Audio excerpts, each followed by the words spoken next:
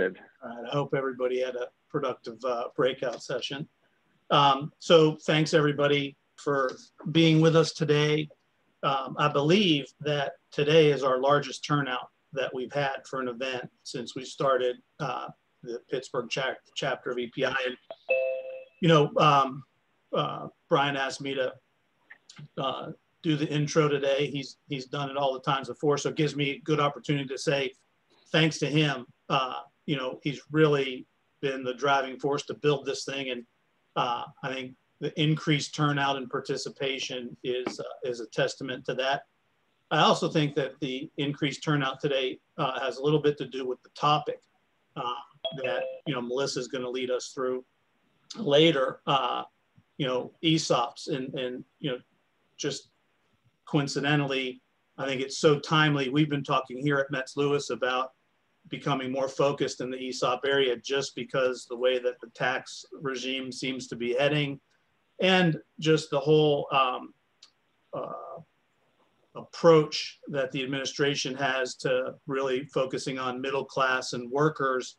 We feel that there's a good chance that ESOPs are going to maintain their tax favored status and become a more viable alternative than they have been in the past as a form of exit. So it's a great topic, it's a timely topic. Before we move on, just want to recognize our sponsors who are up here on the screen in front of us. Of course, Grossman, Yannick, and Ford. You're going to hear from Melissa. She's a partner there. Interchange Capital Partners, that's Brian's firm. Small Dot Big, any of you don't know Lori Barkman, you should tune into her podcast. It's really excellent. Metz Lewis, that's our firm. Focus CFO, we're happy to have them as a sponsor. S&T Bank, that's Frank's outfit. We've all done a lot of deals with S&T. They're a great partner on the commercial lending side. And we have a new sponsor, Continuum Equity Partners, and I'll just take a minute because it's a kind of an exciting thing for our Pittsburgh deal community. Our own Brian Dandria, who's on the you know, executive team here for the Pittsburgh chapter of EPI. He and George Palafis recently left Pittsburgh Mez and formed Continuum, which is a Pittsburgh-based private equity firm, and it's something I think that we really need. It's going to be a big addition to our deal community here in Pittsburgh. So, next slide, Rachel.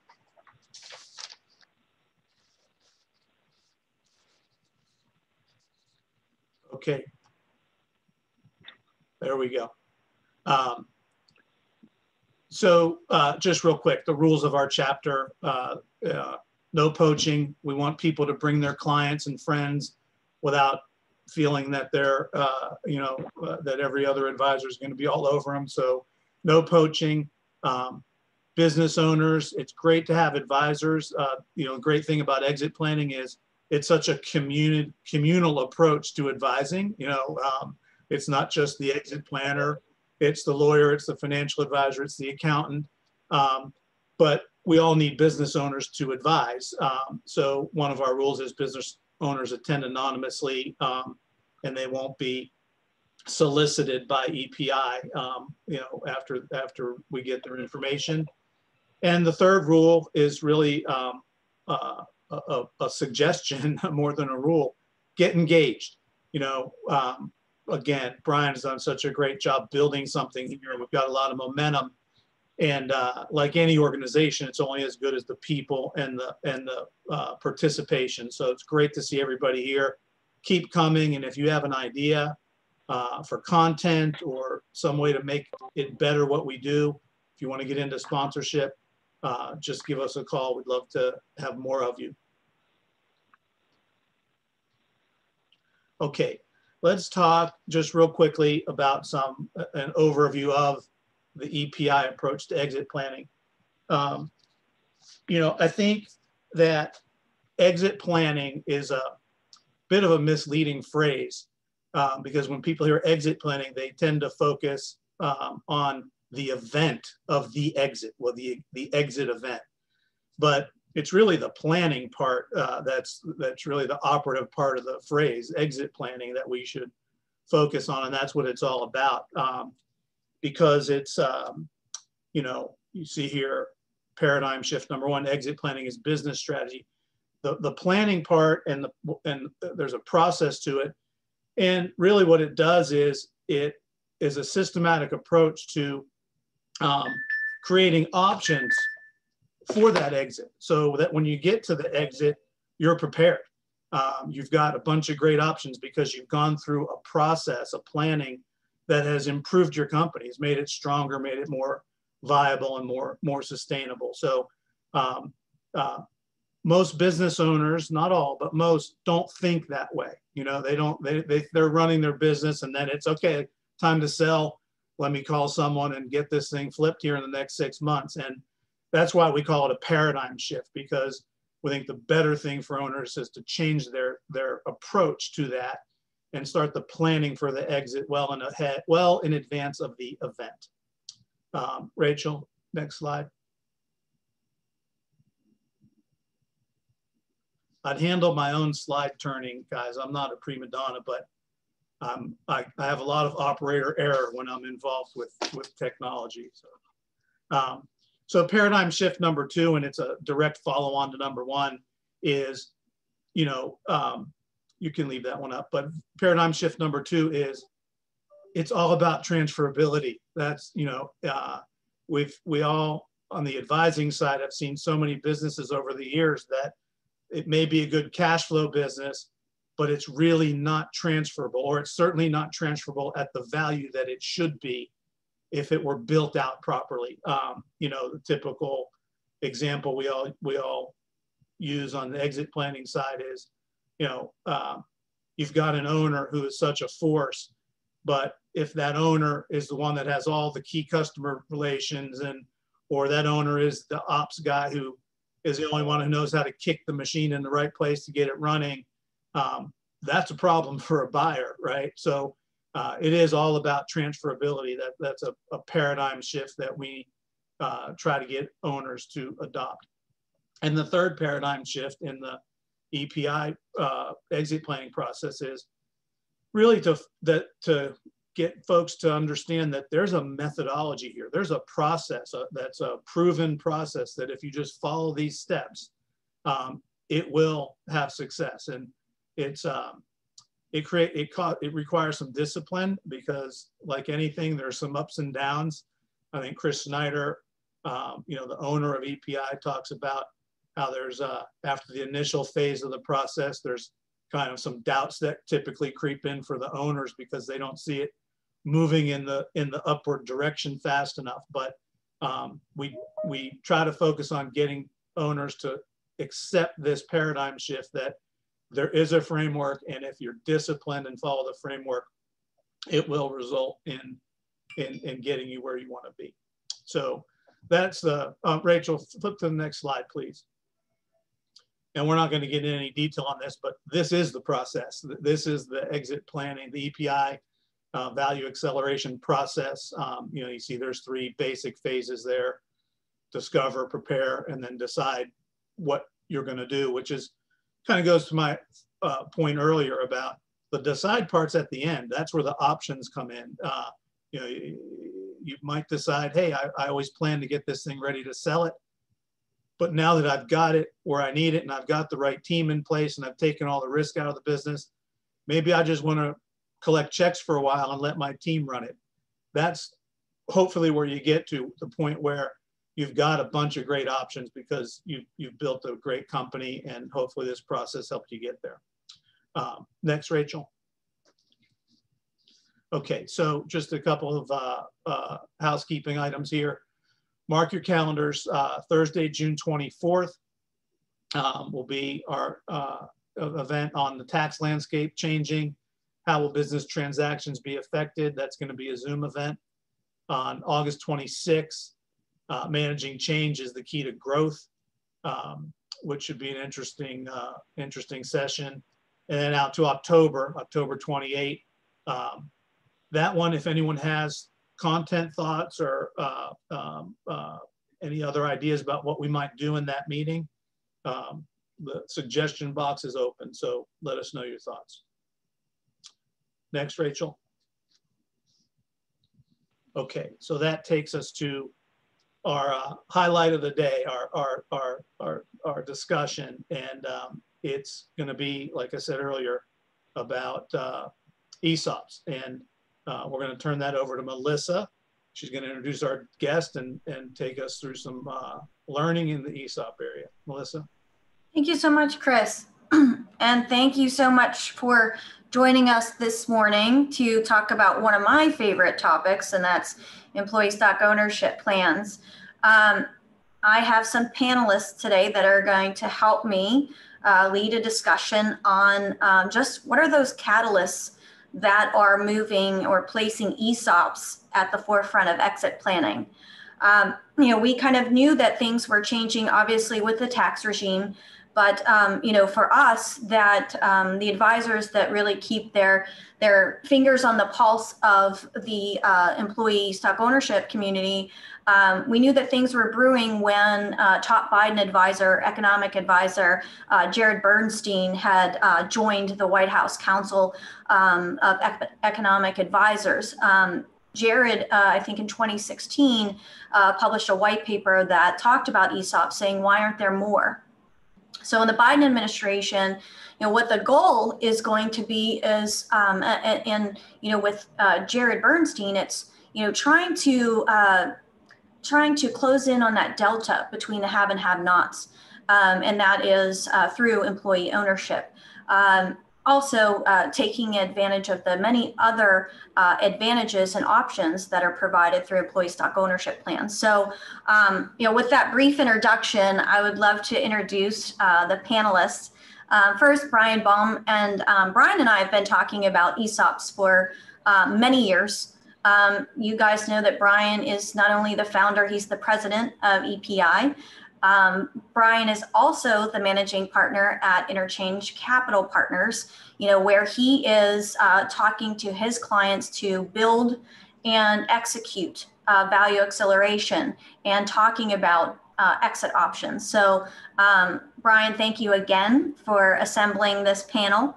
And I'm very excited and proud to be speaking with you and the two other panelists. Dan Zugel, I think his new title that I'd like to take credit for helping him work on, but Dan is the ESOP man. Dan is the director and senior vice president of Business Transition Advisors. I've worked with Dan for well over a decade, working with feasibility and ESOP transactions. Everything about ESOPs, Dan knows. I call him with questions constantly on ESOPs. He is the guy that frequently published, author, and featured speaker on ESOPs. Last but not least, one of my favorite guys, Mark Nicholas. Mark is actually the former owner of Nicholas Supply, actually an ESOP that I know not only worked on the transaction for his ESOP, which was in July of 2019. I'm fortunate enough to do the annual recurring valuation work for Mark's company. But Nicholas, for over 55 years, Nicholas Supply has been in business as a plumbing supplier, proudly providing plumbing, kitchen, and bath products to Pittsburgh and surrounding areas. There are people that know me. There are two places that I love to visit most at my age. One would be any wine section of any store that has wine. And two is Mark's Splash supply rooms. If you haven't visited a Splash demo room, I encourage you guys to go. Kitchen and bath ideas, unbelievable products, unbelievable service.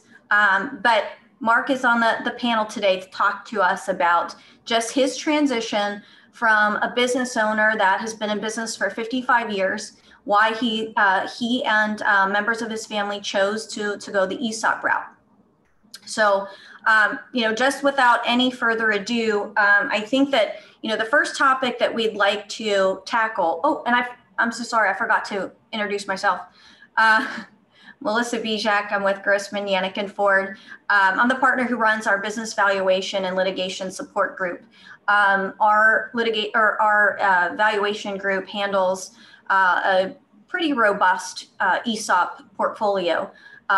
We work on transactions, initial transactions, sometimes stage transactions of ESOPs, and then we're around to do the annual valuations that are required by the Department of Labor. So sorry about that. I do want to jump into the first topic, and Dan, I'm going to put you on the spot. Can you just kick us off by talking about or dispelling those myths that exist when we hear people talking about ESOPs? Yeah, yes. Well, Melissa, you didn't need to introduce yourself because everybody knows you and respects you. So thank you for the introduction. Really appreciate that. Yeah, let's kick it off with kind of some of the common myths / objections when we start talking about ESOPs, and because maybe people kind of tune out because of preconceived notions. And so just kind of rattle off a few of these here. First of all, we hear, well, boy, ESOPs are complicated. Well, I guess technically they can be. But with the right team in place, those technical issues are taken care of relatively smoothly and generally smoothly. And, you know, worthwhile techniques sometimes have some complications to it. Some estate planning and tax strategies, there's some complication. You will have that. So I don't know if it's a myth or not a myth, but I think the myth is that the business owner has to deal with it all themselves. And that's not true. There are professionals that help you through that, make the decision trees, a lot fewer, and get through it. I hear ESOPs are expensive. Well, they may, I guess, relative for some business owners, it might be some of the largest checks they've written. But on the other hand, compared to other methods of selling a business, and when we talk about some of the tax advantages, such as potentially not paying capital gains tax and not paying income tax on profits again, it does become kind of relative. And Mark, you're always able to jump in here. I think, Mark, you said to me one time, it wasn't expensive, it was priceless, didn't you? I did. Yeah. Feel free to jump in anytime you want here. Okay. But we hear that, if I sell more than 51% of my business, my employees are going to run the business. They're going to vote me out. And that's absolutely not true. ESOP's kind of in a, I don't know, corner by itself, whereas you sell more than 51%, you don't lose control of the business. The board remains intact. The seller can remain president, CEO, chair of the board for as long as they want, pass the reins to whoever they want, family, key management when they want to do that. And Dan, on that point, I think that you and I early on both thought that there's a better term than ESOP, and really ownership should be changed to trust instead of ownership. An ESOP, trust plan. You know what? That brings up another really good point. We throw around the word ESOP. It stands for Employee Stock Ownership Plan. Stock ownership plan. People confuse it sometimes with stock options. It's not an employee stock option plan, which is a different animal.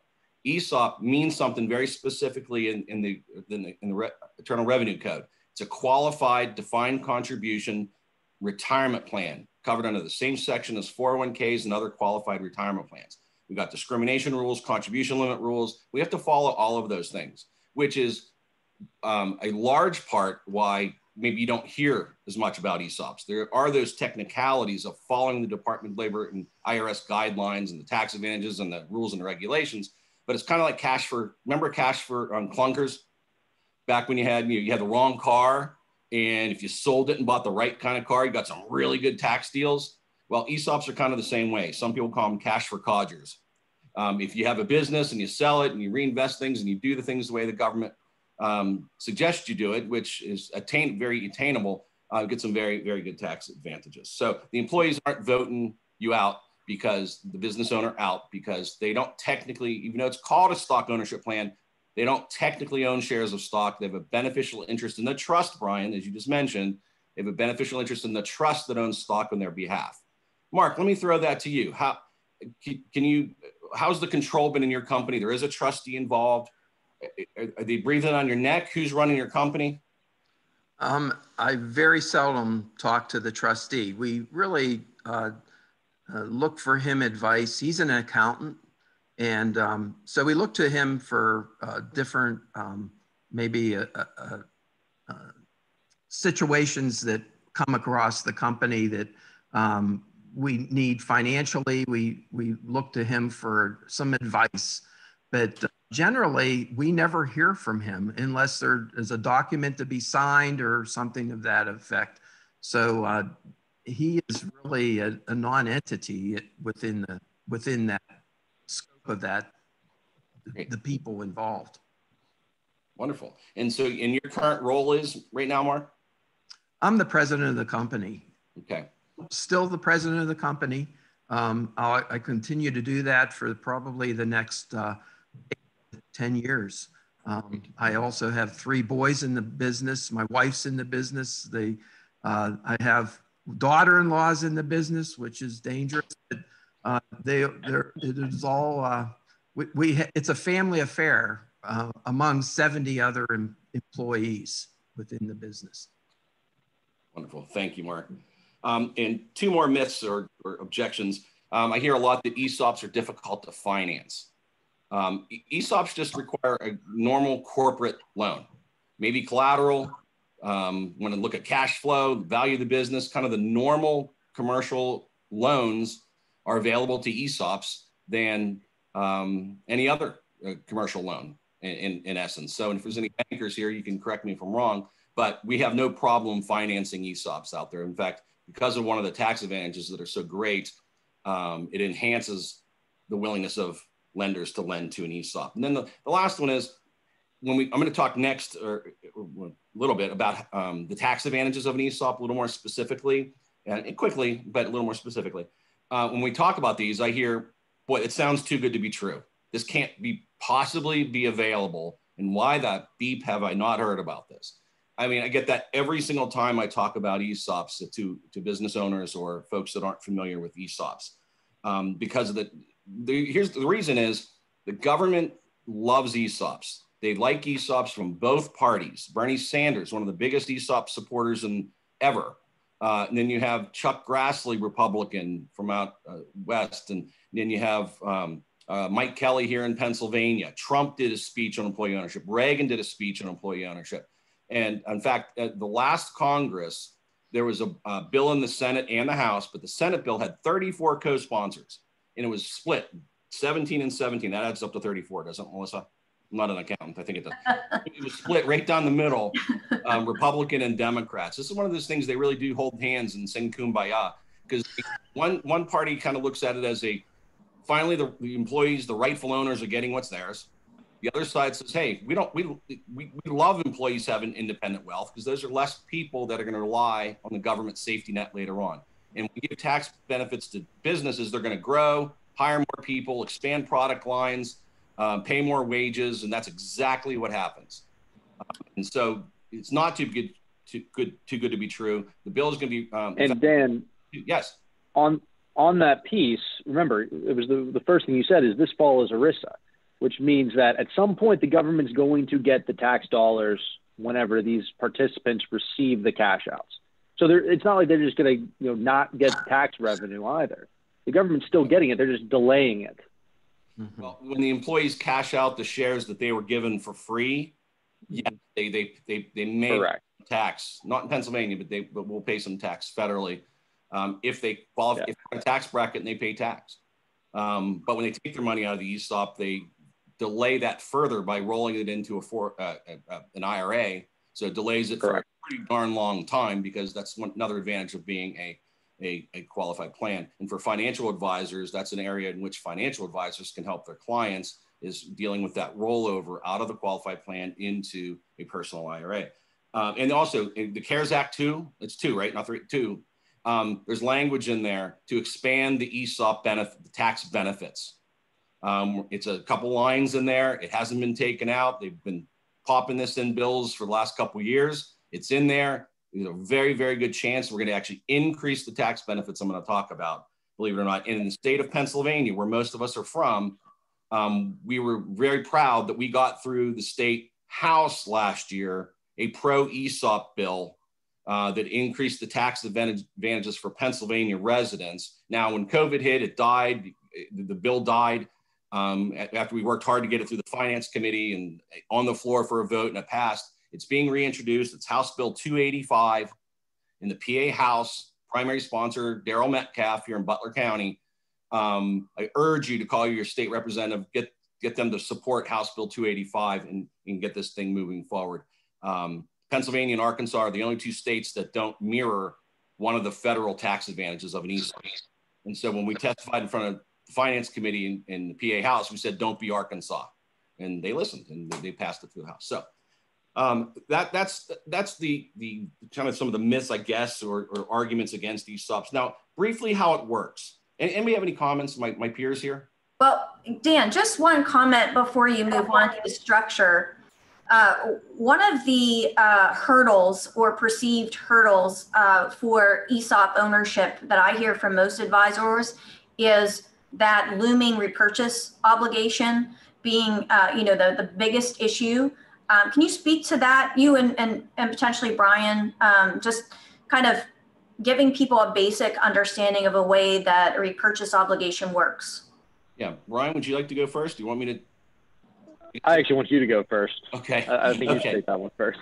Well, some people, that should be on my list of objections. Or there is something called the repurchase liability or repurchase obligation. The government says we gave business owners a bunch of tax advantages that I'm going to talk about.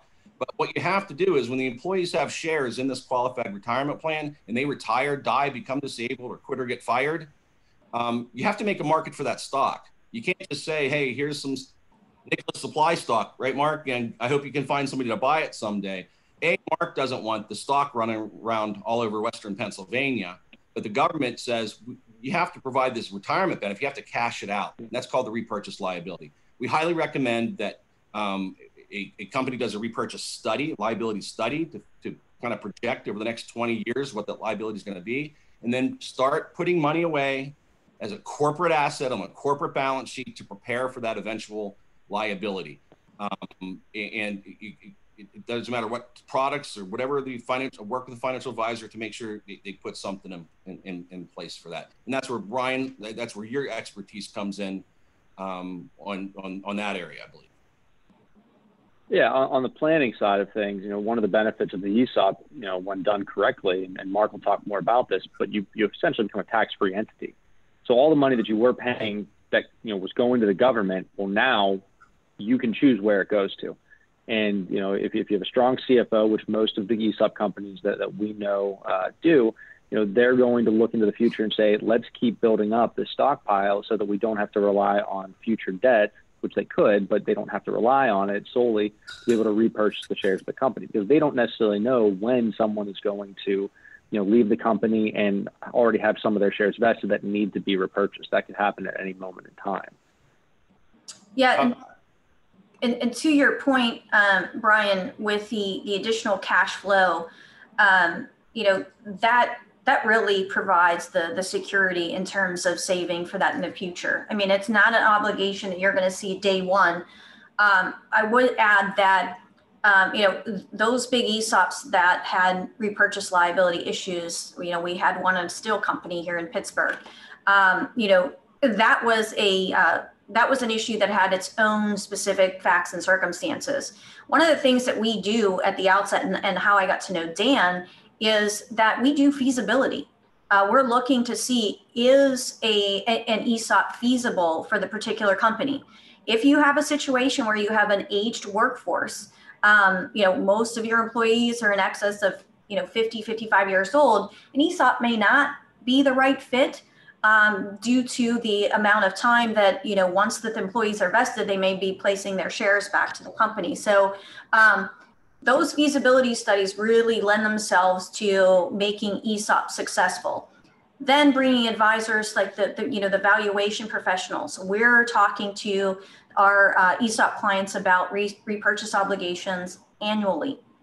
getting our arms around what does that look like now, and then how do we save for it. So just kind of, that's one of the biggest hurdles that I've heard about ESOPs, in addition to the cost, that I thought, we could, dispel from the outset. And I think, Mark Nicholas knows, having gone through that feasibility exercise with Dan, that he was able to enter that transaction with confidence. If I could speak a little bit about that, we've really attacked on two fronts.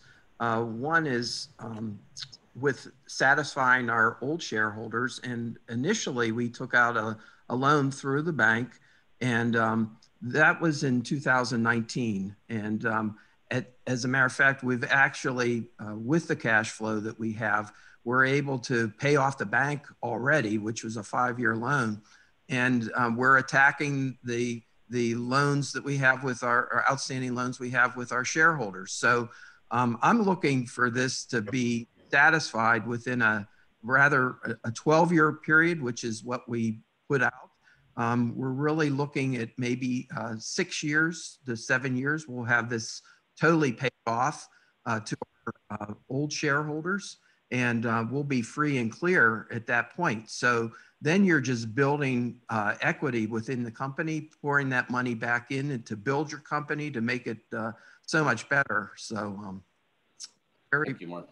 It's been very good for us. Well, with that being said, let me briefly list the tax advantages. There's several, but I'm going to list the 2.5 biggest ESOP tax benefits.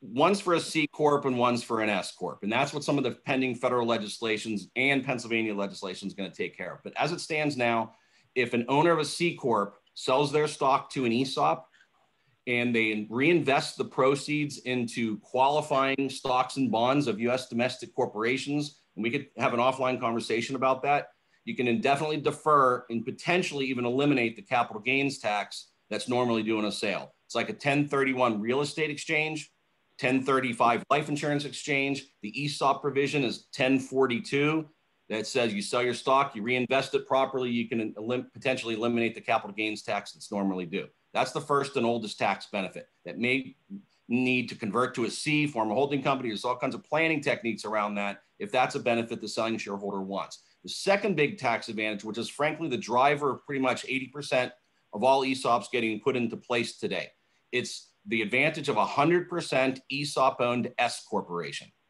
Because when a company is 100% ESOP-owned S corporation, the profits are no longer taxable.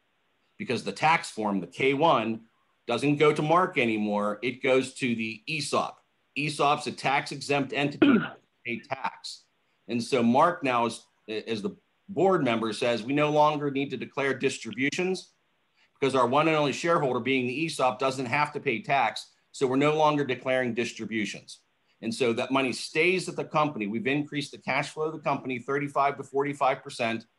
And now the company has a lot of this extra cash flow, and that's what's used to finance, to pay off the debt we incurred to buy 100% of the company. Is that what you're doing, Mark?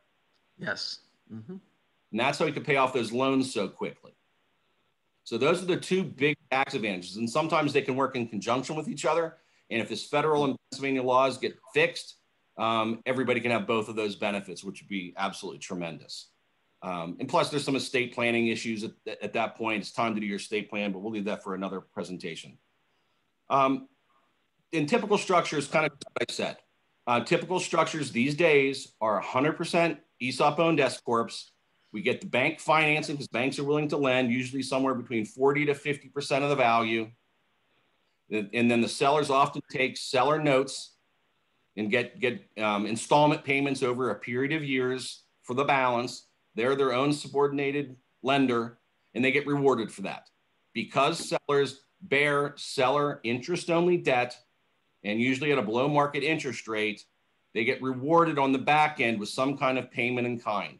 Sometimes it's a percent of the future equity value of the company, up to 20, 25% of whatever the future equity value of the company is as that reward for bearing seller debt, interest only, sitting behind a bank at a below interest rate, a below market interest rate. So 3 components: upfront money from the bank, the seller note installment payments, and then that second bite of the apple, which is the reward for bearing that seller debt. Doesn't have to be that way. Doesn't have to be 100%, but it's the maximum efficiency for tax benefits when structured that way. And that's ultimately where most ESOP companies want to be. You can stray from that, but that's the typical structure. Thanks, Dan. And with the trusted advisors in place, handling all of those elements of the structure of an ESOP should not be a problem. There are a lot of people out there that like to talk about the DOL not liking warrants and that are associated with seller financing, but the economic reality is when those selling shareholders take such a subordinate position and at an interest rate that is extremely low, warrants, for lack of a better term, are warranted. So, we are capable of calculating, values of warrants. We're also capable of speaking to, what's that tolerance in terms of percentage dilution. All of the things that come along with maybe a more of a complex deal structure, advisors that are in place are more than able to handle those aspects of the ESOP. I think we should shift gears now. One of the biggest catalysts and I think the critical timing for today's panel is talking about ESOPs. ESOPs in 2021 versus 2022. Can we talk a little bit about that, Brian? Yeah, absolutely. So I don't think it's a secret to anyone on this call that there's a high probability that there's going to be some sweeping tax changes. Most likely is not going to be effective in 2021. But everything that we're hearing and Melissa and everyone on this call is hearing that 2022, there's going to be some type of a change. And it's really going to affect almost every single type of transition of ownership within a privately held company.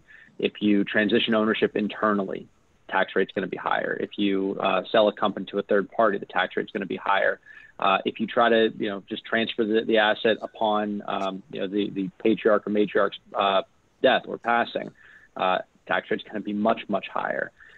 So with all of those tax rates going up, and yet the ESOP, not actually changing and in fact becoming more of a benefit, one of the things that we want to talk about was, what's going to be the biggest difference between 2021 and 2022?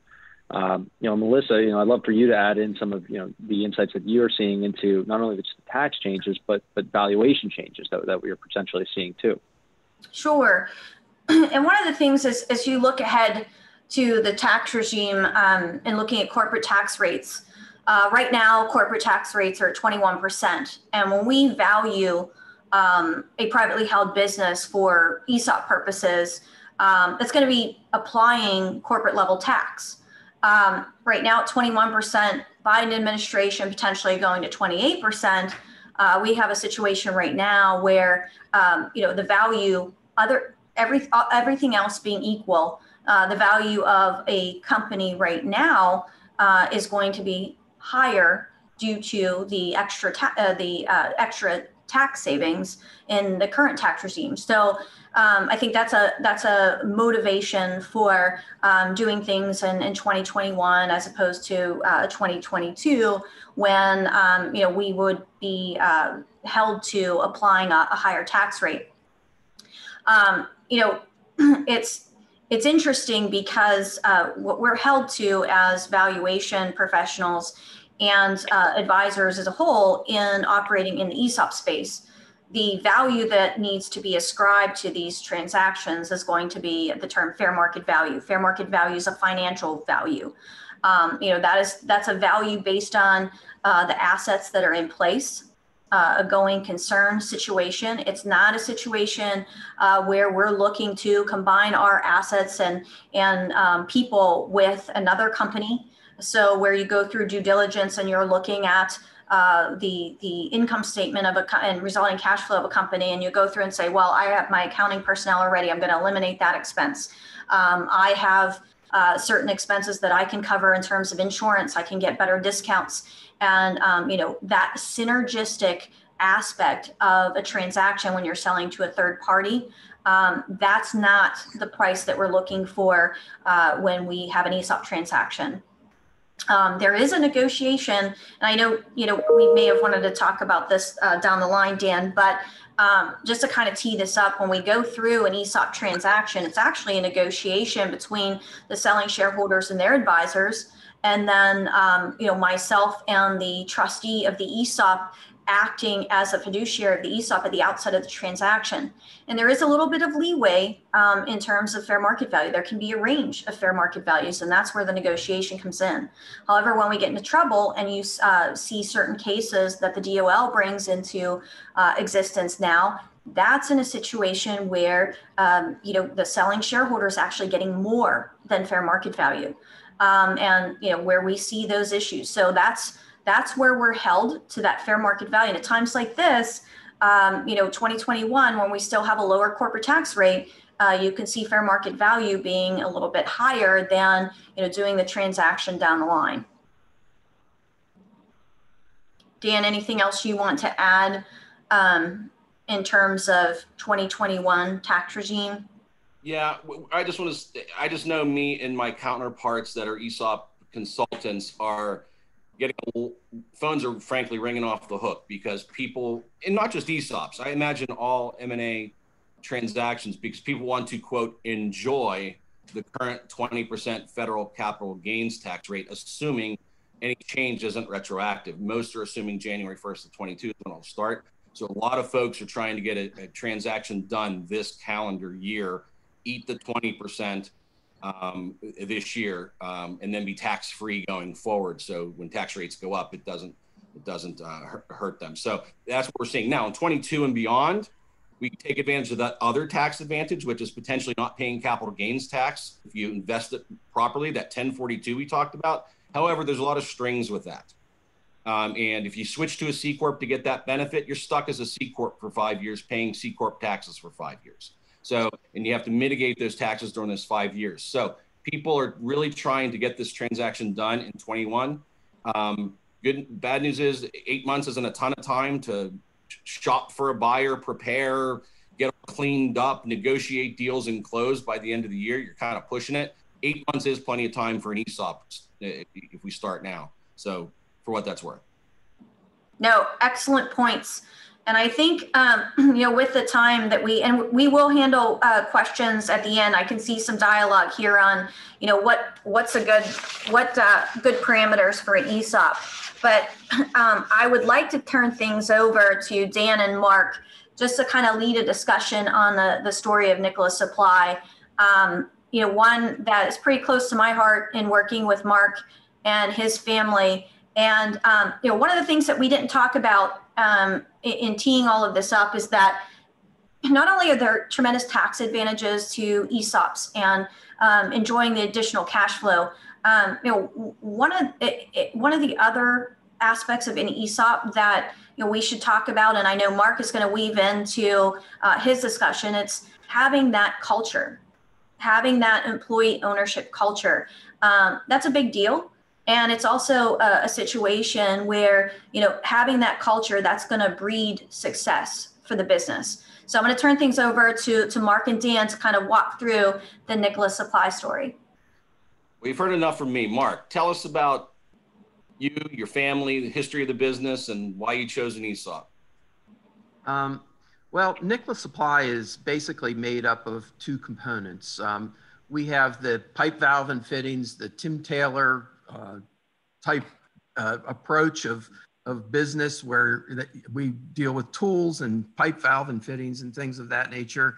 And then we have the Splash Showroom, which is the part that appeals to all the women of this world with the bling and the thrills. We carry products such as Kohler fixtures, Delta faucets and Moen faucets. We carry steam generators and saunas and things that really make the bathroom a great experience. We also delve into kitchen cabinetry. So we have designers on hand. I have a number of kitchen designers which design kitchens and pantries and closet systems of things of that nature.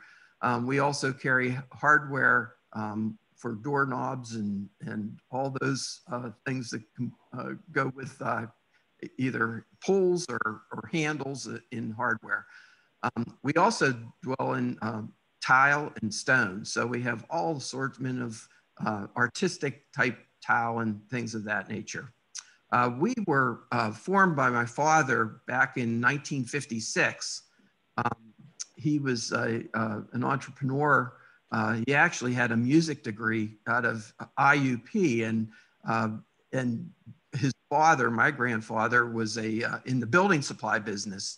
And when he sold his building supply business, the builders were driving it into the ground, and my father thought the best thing to do is to step out on his own, and he formed a plumbing supply of all things. And that was founded again in 1956 with two other individuals, which were later bought out. We currently have 5 locations, which we surround Pittsburgh, and in Pittsburgh, we have 70 employees. With the development in the 60s, we were able to, my father was able to grow the business, taking it from 3 individuals up to approximately 5 or 6. And in the 70s, he built a new building, which is currently just off of Route 8. It's the Harley Davidson building. If you ever saw that big orange and black building on Route 8, that was our building through the 70s, 80s, and then we sold it in the late 90s. In the 80s, we built or started up 2 new locations, which are in our Bridgeville location and also Murraysville. That brought us to 3 locations. And in 1991, we built a building. We realized that the construction business was really leaving the Glenshaw area and the southern part of the North Hills, and we went out to Cranberry Township, and that was just a great move for us because that's where all the new construction was really happening, and that's where we remain today with our Cranberry location. Seeing that the turbulent 90s were very difficult for us, we had a lot of overhead, a lot of debt, and maybe a few bad management decisions. We were very close within a few days of actually going bankrupt. And those were just, those were hair-raising days, to say the least. I was out with the branches, and my brother was running the rest of the business. Not in 2001, it took a turn for the better. Things really turned for us, and we became much more profitable. In 2008, we actually bought a particular bankrupt company in Pittsburgh, and that became our 5th branch. We had a situation in 2002 where a national, actually an international distributor wanted to purchase us. And they invited us over to their location and to take a look at their facilities and try to appeal to us for that purchase, which we turned them down. That was in 2002, 2005, because we weren't purchased by them. They came and planted themselves right across the street from us in Cranberry and stated that they wanted to put us out of business within a couple years. That has failed miserably. And as I say, I always welcome competition because competition only makes you better. And we were able to be better. We've improved ourselves in many capacities in the service end of things, and that has just helped us tremendously. In 2013, my brother, who became president after my father's retirement in 1985, he retired from the business and I became president of Nicholas Supply. At that time, we had 45 employees, which was a part of that was my wife, my 3 sons. I have 3 boys in the business, which I stated earlier, and I have 2 daughter-in-laws in the business. So it is really a family affair, but, and I look at the business not only as my intimate family, but I look at all the employees as my extended family. We have developed a great rapport. You're working with these people every day. So I felt a great obligation to them to keep them as part of the business, and getting offers on probably a monthly basis from different entities throughout the country and throughout the region. And they look at our showrooms as very desirable, part of which, bring those into their repertoire. And but I just didn't feel that the right thing was to sell the business. I felt that our whole administrative portion of the business would go away. Those people would lose their jobs. And I just felt that that wasn't what I wanted to do with the business. So in 2019, my financial planner introduced my wife and I to Dan.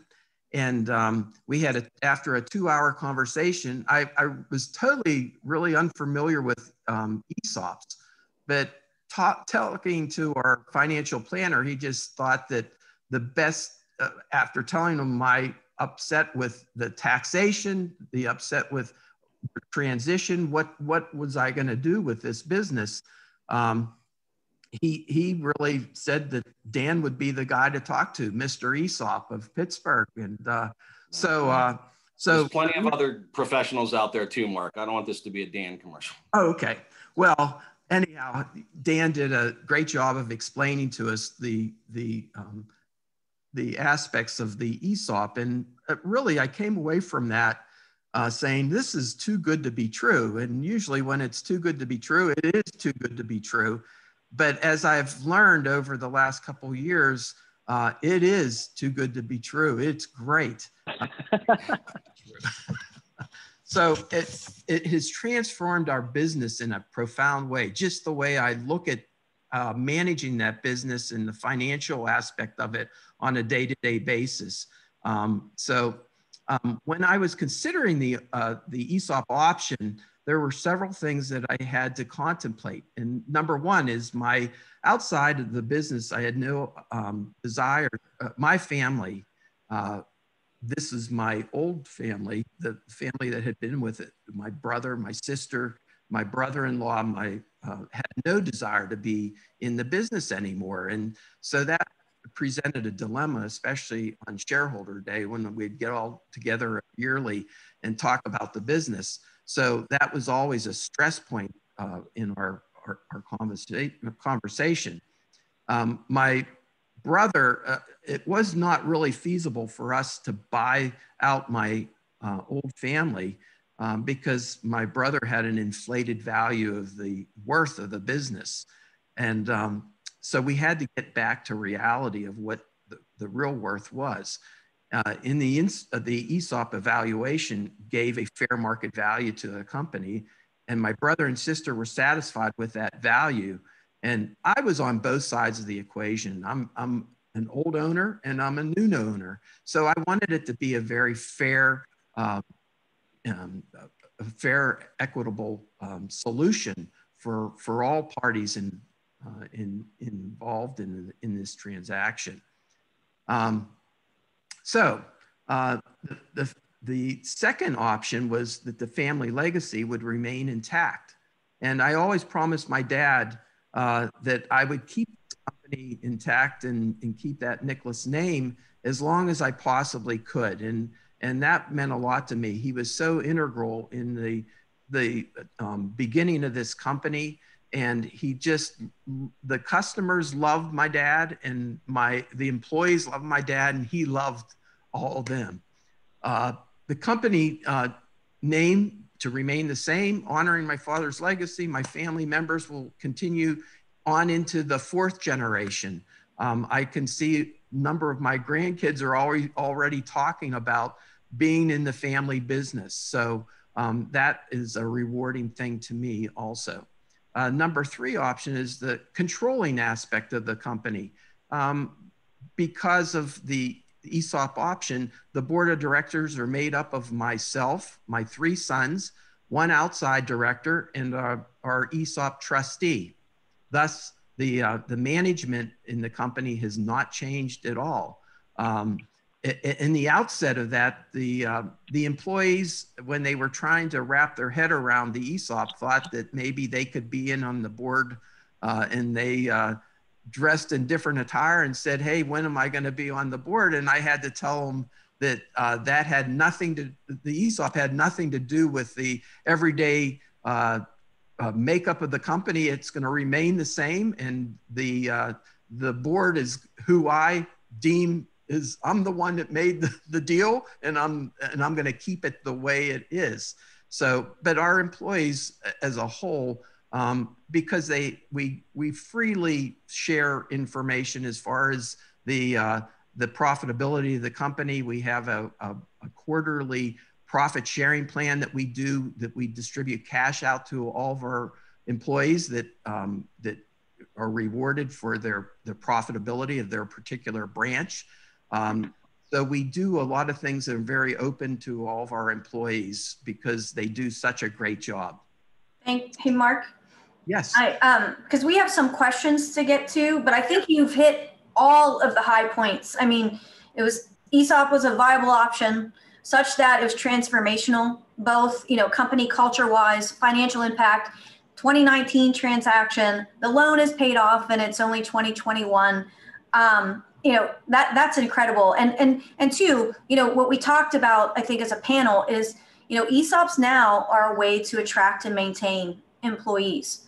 So I think, with that, if you have any closing comments, Mark, I think we'll move on to, there are a number of questions and things that we'd like to get to. Just 2 quick points. Employee retention. It's a great vehicle for employee retention. Our employees, I was able to accelerate their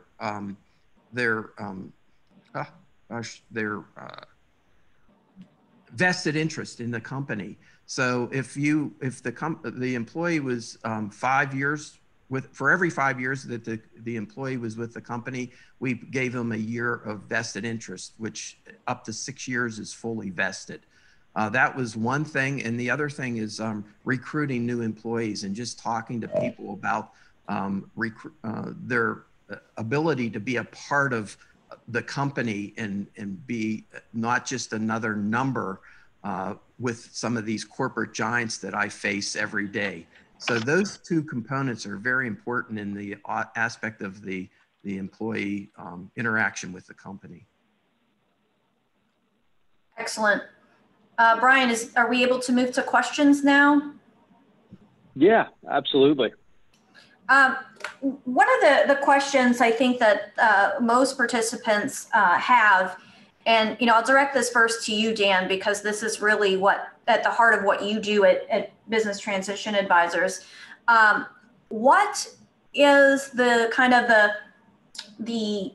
what sets up the stage for a feasible ESOP in terms of what revenue do you need to have, number of employees? Can you speak to that, please? Yes. Every firm has maybe different parameters, but I think the industry standard is a business worth, it starts working at a business at about 10 million of value, which might mean 2 million of EBITDA at an average of a 5 multiple, but it could be lower than that. And certainly much, much higher. ESOPs can be done from a $3 million company to $500 million company. But generally, when you get over the 10 million mark, it starts working a value to make it worth its while because there's expense to it, 20 to 25 or more employees, million payroll or more, and an owner wishing to take some or all chips off the table. Did you comment on, I didn't hear you, Dan, did you comment on number of employees? 20 to 25 or more. Excellent. Just guidelines. There's always flexibility. Excellent. And what about, I see a question out there in terms of, what is the estimated cost of feasibility? Yeah, well, there's different fees along the way. A feasibility study, boy, it's hard to, I don't, that's hard to answer. I mean, $25,000 to $50,000, depending on the size, scope, and everything that's you're analyzing. Okay. But if we talk a little bit broader, Dan, on just the cost of an ESOP compared to a cost of another type of transaction, and I look at this as if you were going to hire an investment banker to go and run an auction process for your company to sell to a third party. The fees are significantly different, and most of the time the ESOP is going to come in much cheaper than a traditional investment bank is. I mean, you think that an investment bank is going to sell a company for $50 million. Well, they're going to be somewhere between 1.5% and 3% of that overall value that the company was sold for. The ESOP is not going to cost anywhere near that percentage.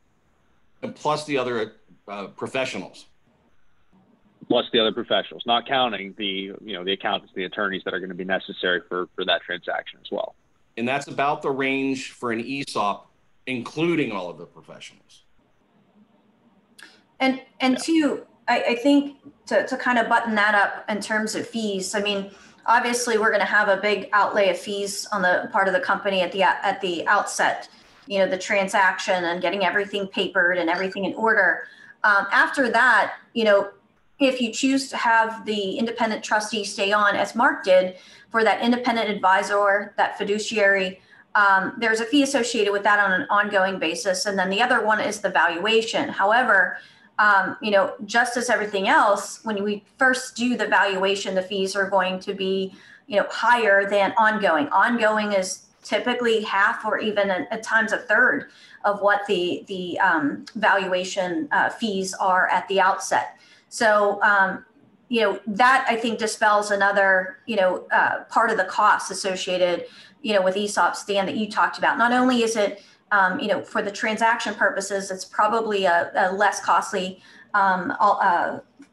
endeavor than, a third-party transaction.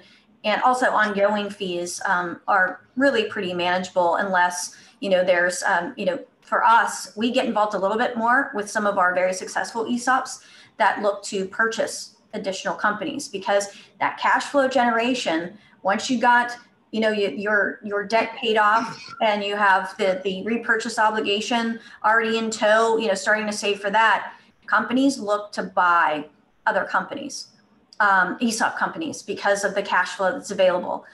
Only one other comment that I'm going to let Brian speak to that I think was a great comment by Matt. I think it was Matt Bradbury. When you talk about, selecting an ESOP, is there an ability down the line, Brian, to sell your ESOP company?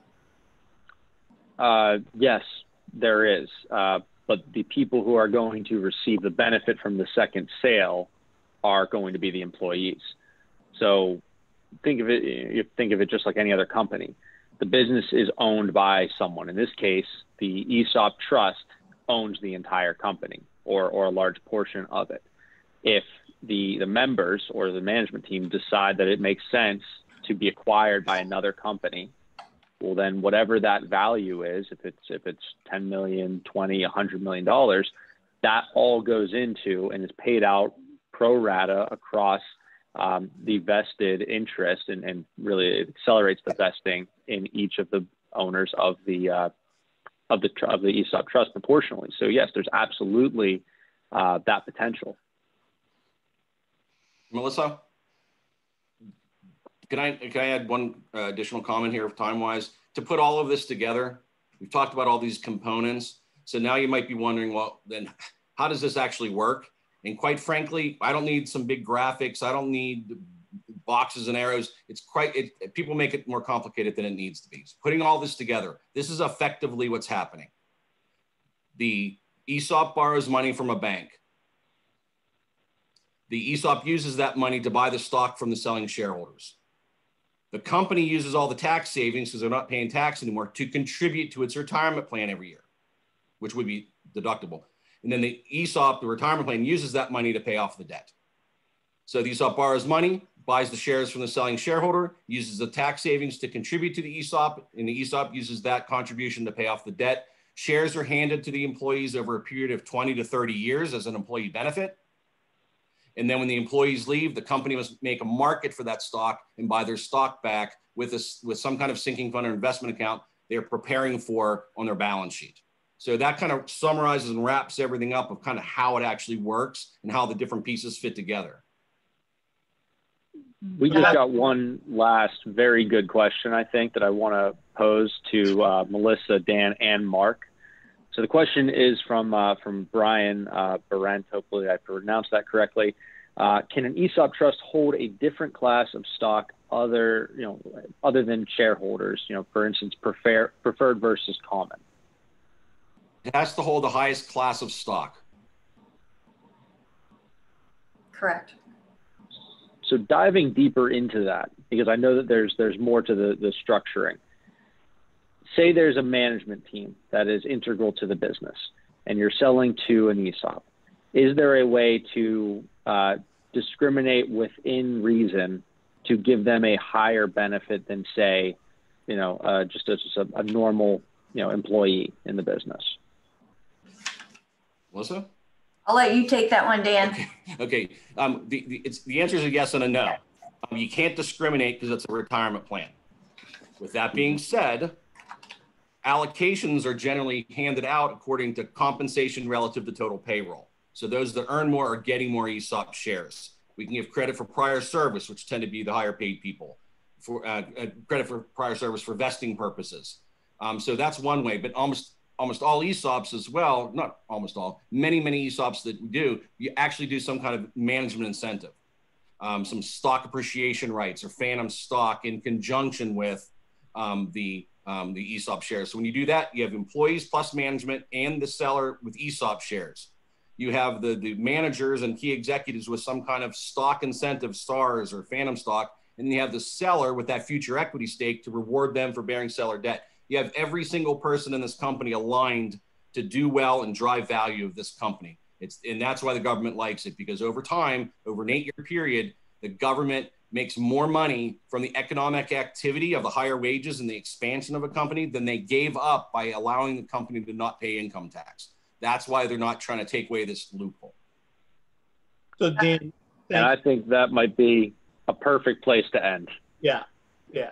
Thank you guys. That was really great. Mark, thanks for sharing the journey of Nicholas Supply. I mean, I think most people on this call, we are fascinated by the entrepreneur and the founder story and history. So thanks for sharing that with us. And Dan, Melissa, appreciate your knowledge and input. And Brian, as always, thanks for everything that you do. And with that, we're going to wrap it up. And hopefully we have the same or better level of attendance the next time. Thanks everybody for spending your time with us. Take care. Have a great day. Thank you. Thanks everyone. Have a great rest of the day. You too.